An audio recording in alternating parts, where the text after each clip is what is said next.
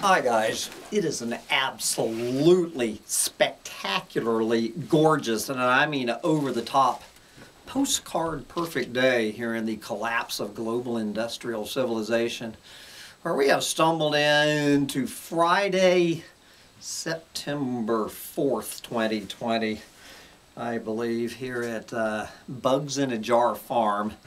This is Collapse Chronicles. I am Sam Mitchell, and this is my little co-pilot, Sancho Panza. And I have got to get back to my bog garden, which I'm pretty much going to be finishing out today. So I'm excited about that. But before I go, since it is Friday, doing what I do every Friday, and that's bringing you my Ecological Meltdown Roundup rant from mangabay.com. But even before I do that, just a few pieces of housekeeping and announcements here. Oh yeah, first of all, I want to send out a big thank you to kind-hearted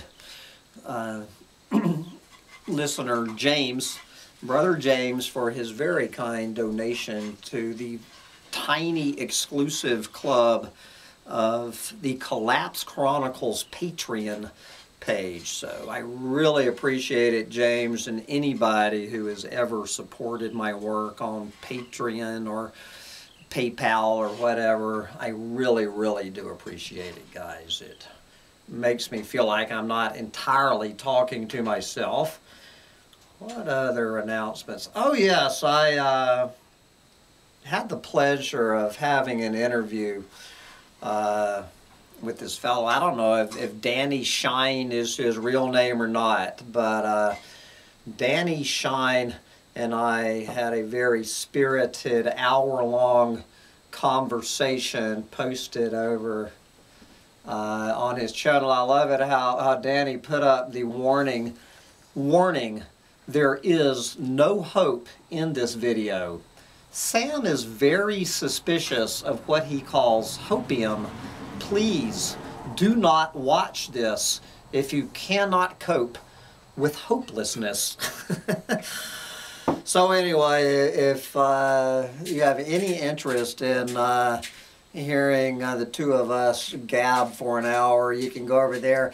And I honestly don't remember if I mentioned, when was it, a few weeks ago, I had the pleasure of having an hour-long conversation with fellow doomer Michael Dowd, and I honestly can't remember if I mentioned that, so I'm going to go ahead and put the links to my conversations with both Danny and Michael on here.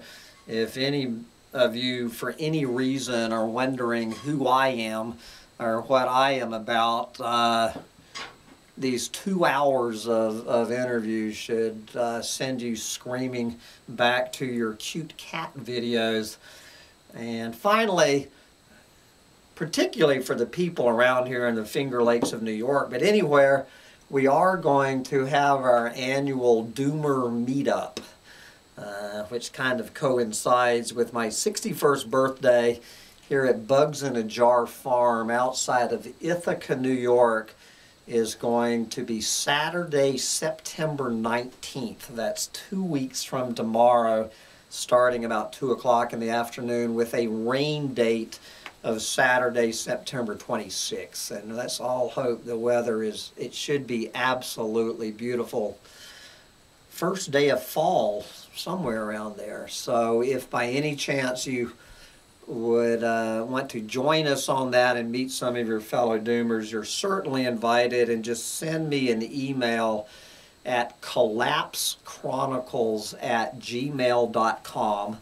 Just send me a private email, collapsechronicles@gmail.com, and I will send you information on how to find Bugs in a Jar Farm, and we do hope to see you here. It would be nice to meet some of you folks. Okay, but with all of that out of the way, let's do what we do every Friday, and that's check in with Rhett Butler and the boys and girls over at mangabay.com for, I guess this will be the kickoff September newsletter. Well, it comes out every week, and you know, Rhett, as I said, he is probably the single most honest environmental reporter about the corona panic. So let's just get this one out of the way. There might be one more, but for anybody still suffering the delusion that the corona panic is A, good for this planet, and B, this outlandish notion that the corona panic has decreased deforestation, let's go over to Cambodia. Under the cover of COVID-19, loggers plunder Cambodian wildlife sanctuary. Yes, Kiosima Wildlife Sanctuary in Cambodia has lost almost a fifth of its forest cover since 2010, largely to, wow, agricultural expansion, illegal logging, and land grabbing inside the protected area.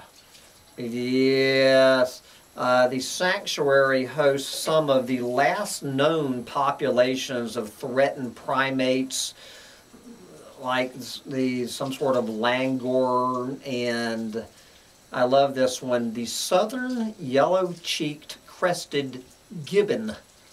Yes, Cambodia does have laws in place, yes, I'm sure it does, to protect sanctuaries and crack down on violators, but environmental watchdogs say enforcement is lacking because the authorities are largely complicit in the plunder of natural resources. And now, the COVID-19 pandemic, otherwise known as the corona panic, has exacerbated the problem by locking out international conservation organizations that would otherwise maintain a presence on the ground.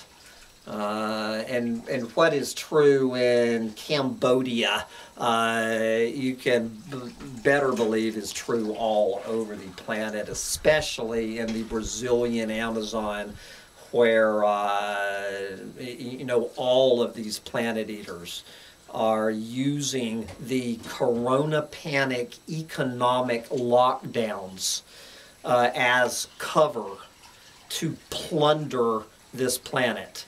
The corona panic has given just a pass, a get out of jail free card to do whatever you want to this planet. All right. But I realize nobody on this channel wants to hear what Rhett Butler or I have to say about the corona panic destroying the planet. So, good Lord, again, I'm just going to get to about half of these.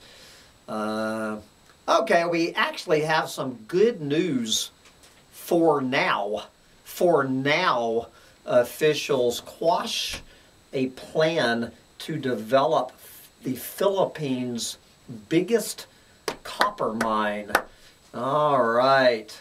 So the local government has canceled an agreement with Sagittarius Mines to develop a $6 billion copper and gold mine on the island of Mindanao.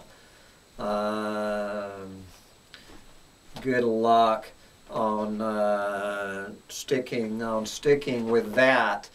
An indigenous group that has taken up arms against the project has warned of more bloodshed should the project go ahead on their ancestral lands. Let's take a wild guess who will take the brunt of that bloodshed when this local uh, decision is overruled by the federal government of the Philippines, who, you know, are a lot more interested in a $6 billion copper and gold mine than they are on some pesky indigenous tribes threatening to take up arms to protect their home. All right, let's see. Well, I'm just going to say it. Park rangers, the guardians of Ecuador's biodiversity, face job insecurity. Yes, I will let you decide for yourself what that is all about, because you've heard enough about the C word. Of course, you know, any sort of environmental protector, be they rangers, be they environmental organization people. Anyway, I think we get it, Rhett. Well, I get it. You will not believe this, that Europe's richest countries are importing Brazilian beef linked to millions of tons of greenhouse gas emissions. Who would have thunk it? Millions of tons of emissions are embedded in Europe's Brazilian beef imports every year, equivalent to the annual footprint of between 300,000 and 2.4 million EU citizens, according to a new report by London-based NGO Earthsight. Yes, Brazil, it is predicted that Brazil will see a rise of its emissions between 10% and 20% this year, thanks partly a lot to this. Deforestation and cattle ranching account for over half of Brazil's carbon emissions. Two companies were found to be responsible for almost a quarter of the emissions, while just 8 cattle farms in the Amazon were responsible for over half of all emissions. Do you think so? All right. Again, guys, I don't have the time to get to all of this. You will not believe this one. Survival of indigenous communities at risk as Amazon fire season advances. The number of major Amazon wildfires, and this is a distinction between major and all the others. The number of major Amazon wildfires this year has more than doubled since August 13th, with most of those fires being illegal. 674 major fires were detected between the end of May and the 1st of September this year, with a sharp increase in wildfires, anthropogenic fires, inside indigenous territories in the last 2 weeks, raising concerns among indigenous leaders.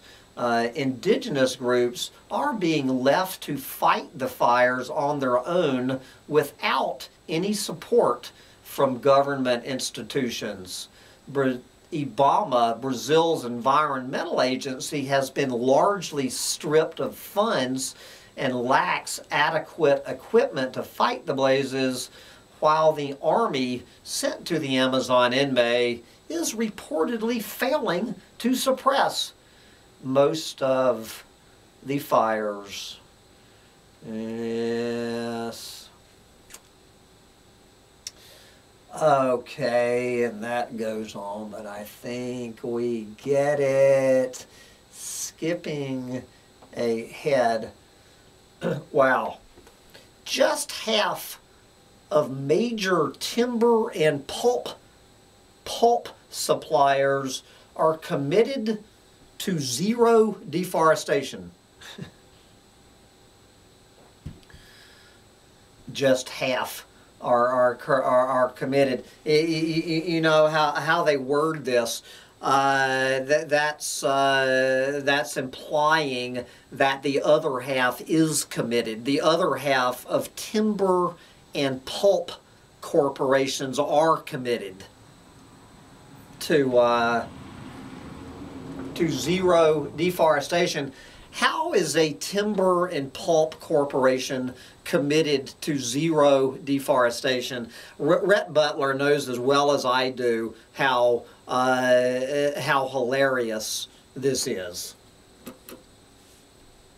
The world's 100 most significant timber and pulp companies score just 22.6% on average when assessed across 175 environmental, social, and governance indicators, according to the latest assessment by the Zoological Society of London. 2020 is the first waypoint towards the 2014 New York Declaration on Forest goal of eliminating natural forest loss by 2030. I wish you could see 1 mile from me in the middle of a New York state forest what is going on. The New York Declaration on Forest goal of eliminating natural forest loss by 2030. Maybe they should start out in New York. But 44% of the companies still do not have a robust commitment to halting the conversion of natural ecosystems. Yes, climate change risk assessments,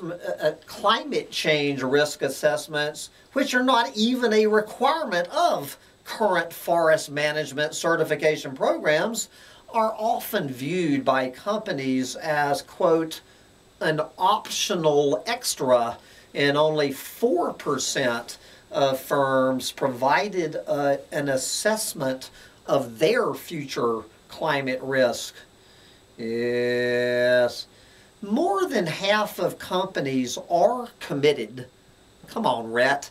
More than half of companies claim in the greenwashing bullshit that they are committed to respecting the rights of local communities, but only 9% of them have published procedures for obtaining free, prior, informed consent from local communities.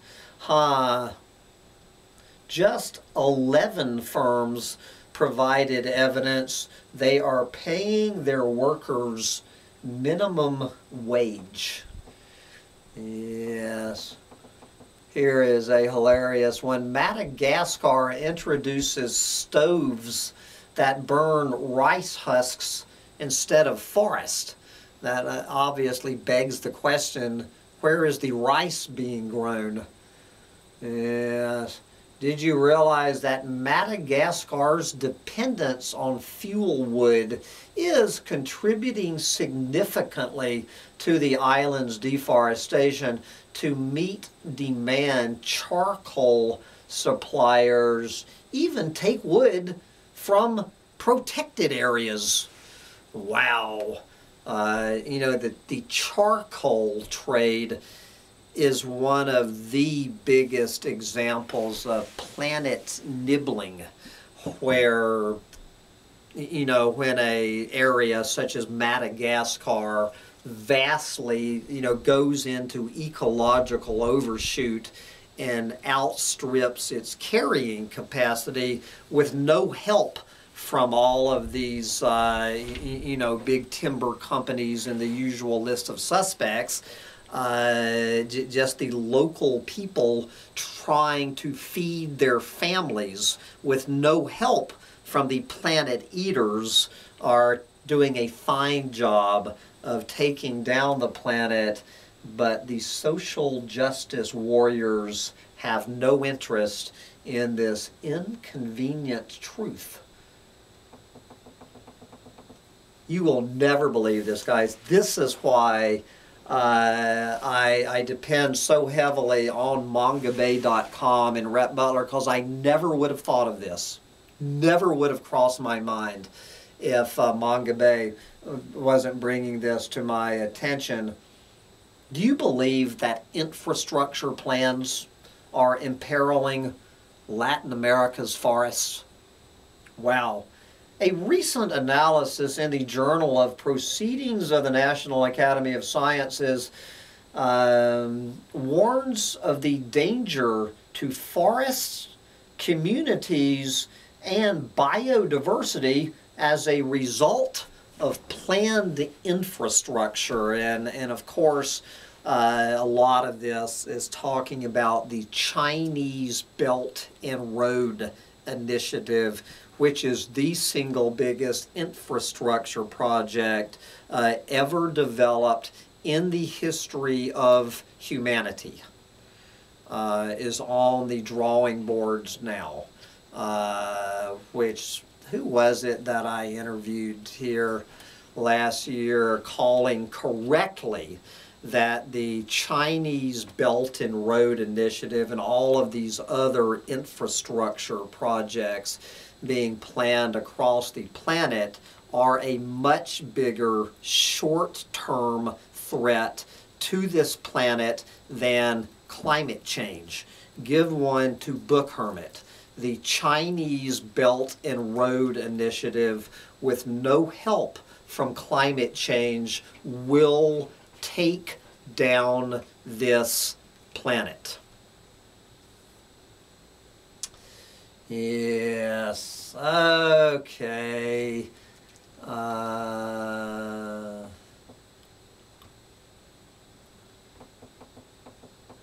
Okay. Indigenous Papuans' victory over palm oil plantation is shaky. Do you think so? Okay, again, we just heard this same story in the Philippines. Here it is, repeating itself. Local authorities in Indonesia's West Papua province have revoked the permits for a 28,000 acre oil palm concession. Activists have welcomed the move, but note that the permits could have been scrapped much sooner for various other reasons, and they also criticized the central government, specifically the Environment Ministry, for not reaffirming the government's recognition of the indigenous people's land rights, which would have made the forest off limits to commercial exploitation. Without this official recognition from the Indonesian central government, the forest can still be licensed out for agriculture, activists point out, and just like is happening in that other story, you better believe this is a very small speed bump in the way. So what does indigenous leader Levi Sucre Romero have to say about the corona panic? Corona panic caused by the unbalancing of nature. Yes, it is.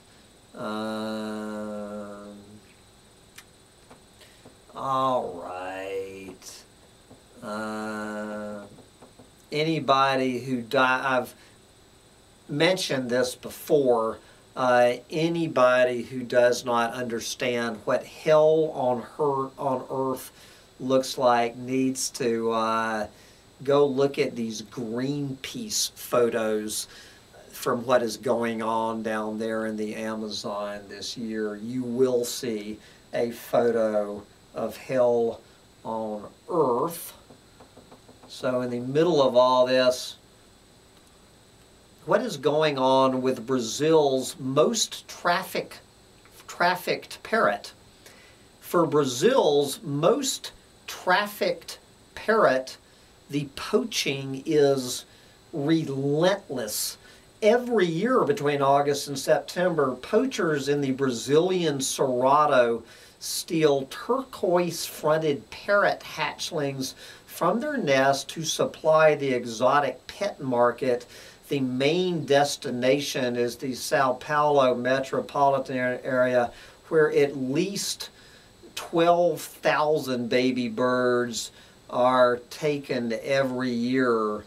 Conservationists say law enforcement efforts to tackle the trafficking have failed, and warn that the ever-dwindling wild population of the bird will have ripple effects within the ecosystem. Do you think so?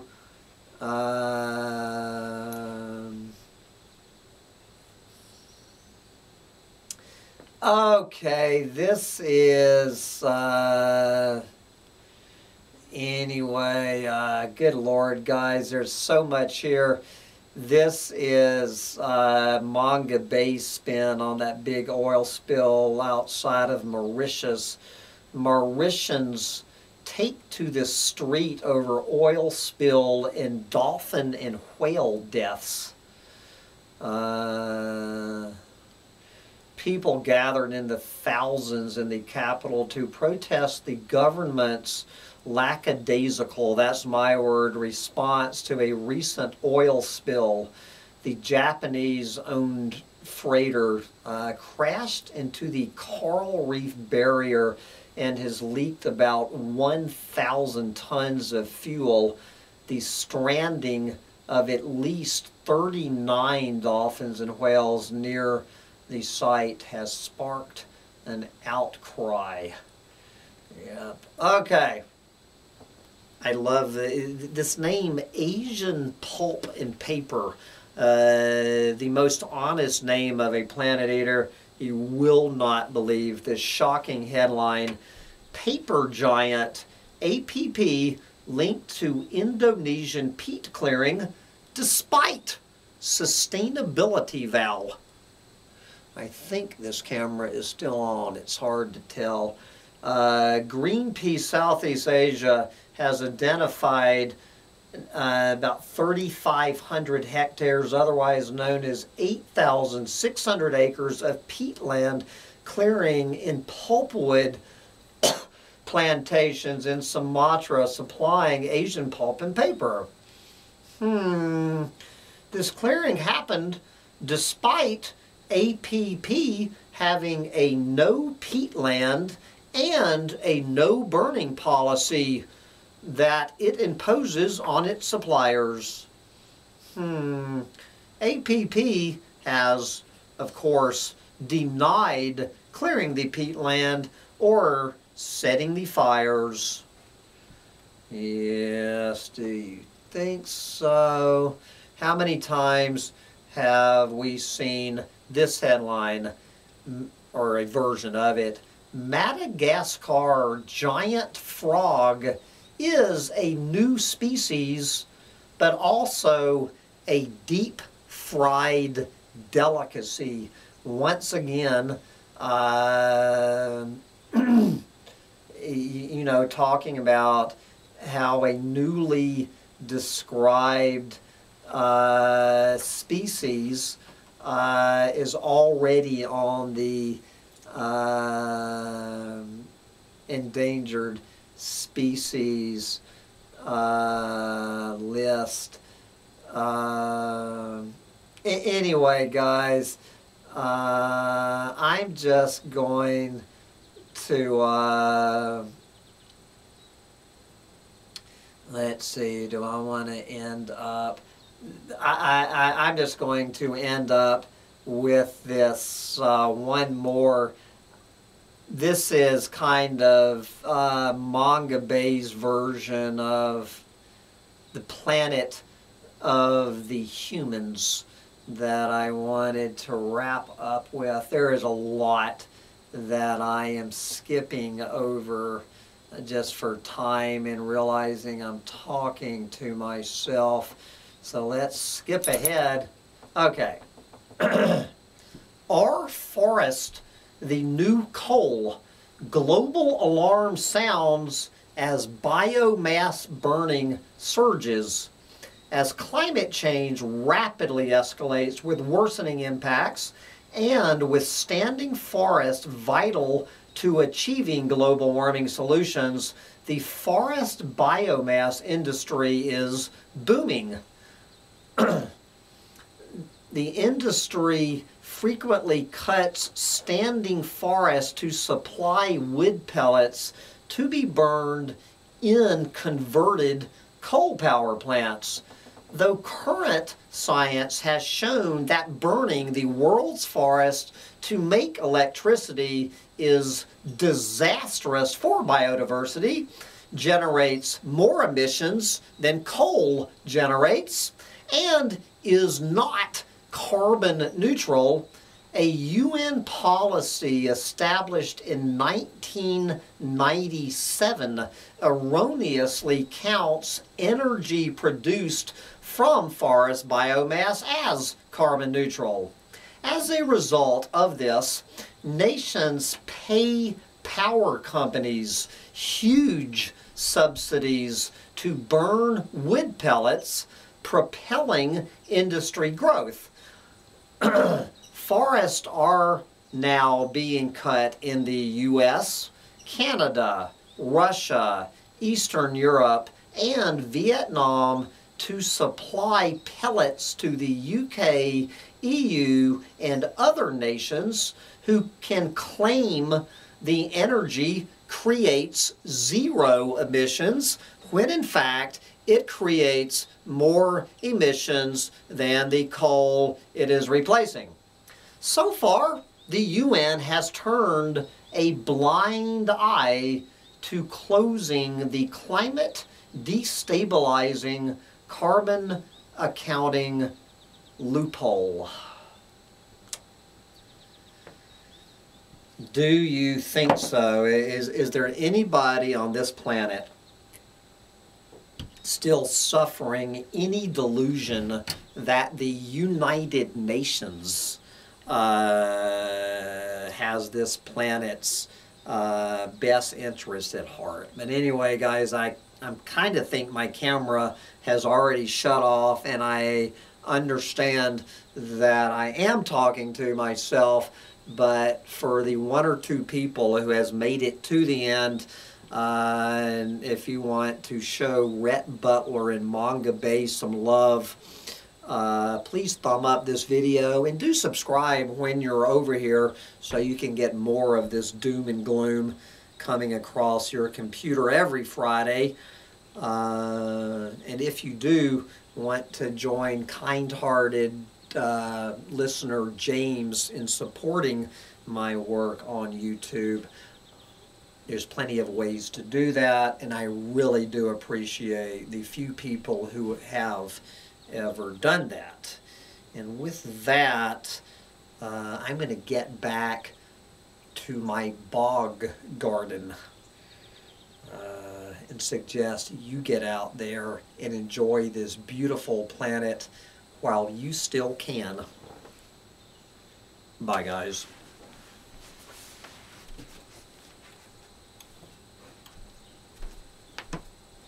You ready to get back to the bog garden one more time, little dog? Say bye to the folks.